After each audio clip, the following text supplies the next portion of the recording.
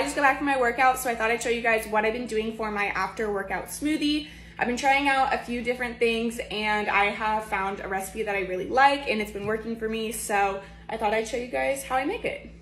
So first we're going to add in some frozen strawberries, and then about a half a cup of frozen blueberries, and then half of a frozen banana.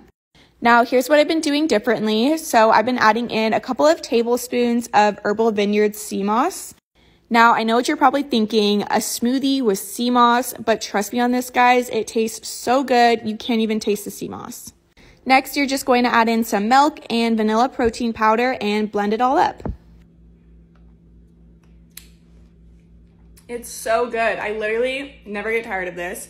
And I love that you can't taste the sea moss. So you're getting all the benefits of it without taking a spoonful of it, because I tried that, wasn't for me. So smoothie route, definitely a go-to now. So something that I've actually kind of struggled with is having really bad eczema and psoriasis.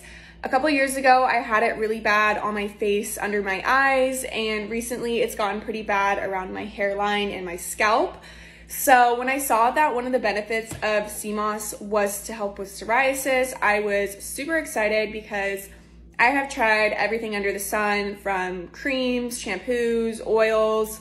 So I thought, why not this time try out something new? And a lot of what goes on the outside has to do with what's going on the inside. So I thought, why not try fixing my gut health and see if that helps?